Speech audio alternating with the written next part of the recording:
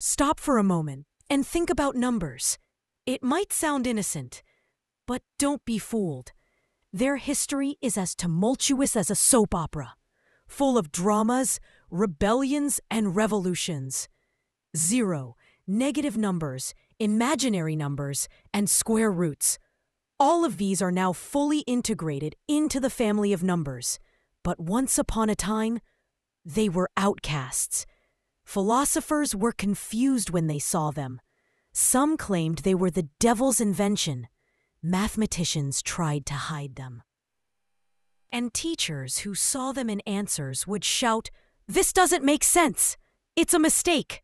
This is an absurd solution!" But just like superheroes with painful pasts, these numbers went through a long journey. Rejected, vilified, nearly erased, and then made a brilliant comeback. All thanks to stubborn mathematicians who believed in them and what they could contribute to the world. Think about it. Mathematics is seen as a world of order, precision, and control. But once, at certain points in history, ideas emerged that shook the entire system. Numbers that, in the eyes of mathematicians back then, seemed like a total contradiction, a cosmic joke of sorts. And the reaction? Ridicule, persecution, hiding, and even boycotts.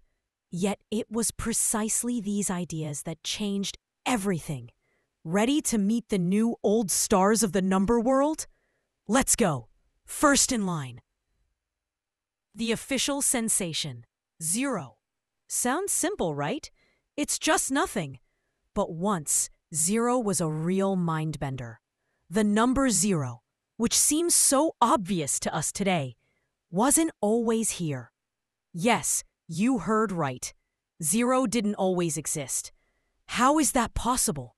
It's so simple. If you ask any elementary school child today what 3 minus 3 is, they'll quickly reply 0, without a second thought, as if it's self-evident.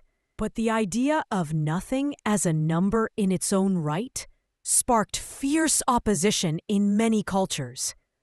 Have you ever wondered why there is no year zero in our calendar system? Because zero didn't exist when they started counting. More than 2,000 years ago, the idea of nothing was truly a mystery in the eyes of the Greeks. They believed numbers were meant to describe tangible things: quantities, length, area. So when someone threw the idea of zero into the air, they immediately recoiled. Measure nothing? What are you talking about? For them, zero wasn't a number, but a bad mathematical joke. After all, there is no line of zero length, no triangle with zero area, and no sphere with zero volume. They loved geometry so much that zero seemed like a sacrilege. What do we do with a number that represents nothing? They wondered. What does it even represent? They simply couldn't understand. Why would anyone need a number that represents nothing? But in India, around the 5th century, brilliant mathematicians said, wait, even nothing is something. They invented the symbol 0 and used it in a mind-blowing decimal system. Yes, 0 finally got the respect it deserved. Not only did they understand what 0 was and realized it wasn't just a strange mystery, but they made it the heart of the decimal number system. From there, through Arab mathematicians like Al-Khwarizmi, yes, the one who invented the algorithm, the idea spread to Europe. But Europe? Not ready at all. In medieval Europe, 0 was sometimes called the devil's number. There were places that banned using it in invoices and financial documents. Sometimes it was considered sorcery. Yes, you heard right. Sorcery. Imagine, 0 was a dangerous number. But despite all the odd opinions and fears, with the development of algebra, 0 became a basic tool. In function analysis, in writing large numbers, in physics, and even in the foundations of mathematics itself. Over time, 0 became a quiet hero. It didn't just survive. It became the foundation of algebra, infinitesimal calculus, and advanced fields like technology. The zero that Europeans feared is the very thing running the modern world, including the smartphone or computer you're looking at right now. Who would have thought? So the next time you get a zero on a test, remember, sometimes even the concept of nothing and zero can advance mathematics. Wait, zero is a relatively new idea. What does that mean for negative numbers? After all, without zero, how could we even imagine a less than nothing situation? And even after zero was invented, the idea of negative numbers was really controversial. Today, it seems natural to us. How do we explain a bank debt without negative numbers? How do we say that tomorrow's temperature will be 5 degrees below zero? And how do we measure the speed of a car driving in reverse? But once upon a time, it sounded completely illogical to mathematicians. How can something be less than nothing? They asked. You can't have -3 apples, so what's the point? Still, by the 7th century, mathematicians in India were already using negative numbers as debts versus assets. The Chinese took it even further and colored them. Red for debt, black for profit. But in Europe, they treated negative numbers like a bad joke, calling them absurd numbers, mistakes, or simply invalid solutions. It wasn't until mathematicians like Descartes, Newton, and Euler showed that negative numbers were crucial for solving equations and for developments in geometry that they started to gain respect. Today, it's hard to imagine mathematics without them. Graphs, money, motion in opposite directions, everything relies on negative numbers. Once negative numbers were finally accepted into the kingdom of numbers, a new troubling question arose. What do we do with the square root of a negative number? Until then, any number you multiplied by itself would be positive or zero. Negative, not on the numbers we knew. It just didn't work. It was as if the rules stopped and said, beyond here, no entry. But instead of giving up, mathematicians decided to invent something new. A number whose square gives a negative result. And so I was born. The number whose square is -1. At first, it seemed like a mathematical trick, a temporary solution to a stubborn quadratic equation problem. Even Descartes, who coined the term imaginary numbers, didn't really mean to give it a compliment. But despite the doubts, mathematics didn't stop.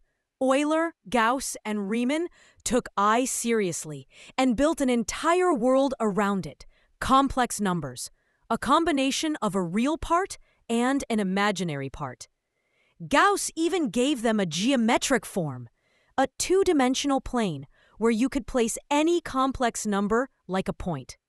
Suddenly, numbers that weren't supposed to exist got a place of honor, with an address, a neighborhood, and a view. Imaginary numbers turned out to be essential not only in algebra, but also in physics, waves, electricity, engineering, signal theory, and even in quantum machines. Imaginary may be the least flattering name for one of the most important inventions in science. Did you hear about the mathematician who tried to hide the existence of an entire family of numbers? In ancient times, the Greeks believed every number could be expressed as a fraction, a ratio of two whole numbers. For them, this wasn't just an assumption, but a fundamental principle that represented the order and harmony of the universe. Then came a surprising discovery. The diagonal of a square, with side length 1, is the square root of 2, a number that can't be written as a fraction.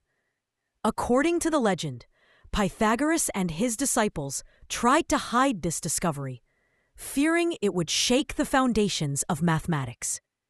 Even the name irrational hints at rejection, as if these numbers were defying common sense.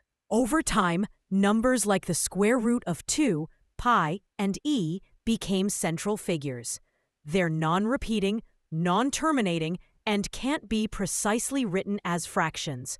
To deal with them, mathematicians developed tools and methods, and so the field of analysis was born. For example, pi, which represents the ratio of a circle's circumference to its diameter, was discovered to be non-terminating and non-repeating.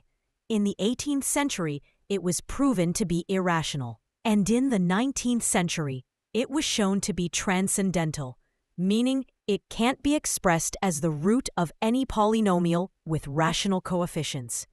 Thanks to this property, it was proven that it's impossible to square the circle with just a ruler and compass. Today, irrational numbers are no longer seen as exceptions. On the contrary, they make up the overwhelming majority on the number line. Most numbers cannot be written as fractions. In other words, those numbers that were once hidden are now the heartbeat of mathematics. Because wherever there is motion, change, a limit, or a curve, there lies an irrational number. And let's wrap up our journey with the most mysterious figure in mathematics, infinity. Infinity was an idea that managed to baffle philosophers, excite poets, and drive mathematicians crazy. For Aristotle, infinity was like an endless soap opera, always continuing, but never reaching the final episode. He saw it as a process, not a result, not a real thing. And so they continued to think for centuries, until the 19th century, when Georg Cantor appeared on the scene, the man who dared to look infinity in the eye and ask, "So how big are you really?"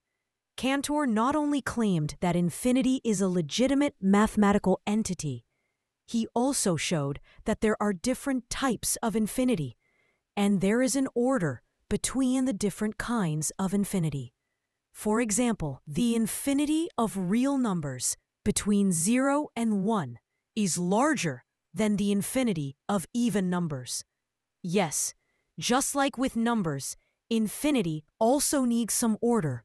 Sometimes. Cantor's ideas shook the foundations of mathematics. Many of his colleagues accused him of mathematical heresy, and others hinted that he had lost his mind. But over time, it became clear that he was simply ahead of his time. Today, his work forms the foundation of set theory, mathematical logic, and the scientific understanding of infinite spaces. Because if there's one thing we can learn from infinity, it's that sometimes, to understand the limits of what's possible, you first have to dare to cross them. So what's the lesson here? Mathematics is not a rigid rulebook. It's a creative adventure that's always evolving. Numbers that were once called impossible now run our world. 0, negative, imaginary, irrational, infinity. They're proof that even the craziest ideas can become inseparable. So, the next time you hear something that sounds crazy, wait. Maybe it's the next big thing. If you enjoyed this journey through the rebellious world of numbers, give it a like, share it with your friends, and subscribe to our channel for more thrilling mathematical adventures. What's the weirdest number you've encountered? Write it in the comments, and I'll see you in the next video.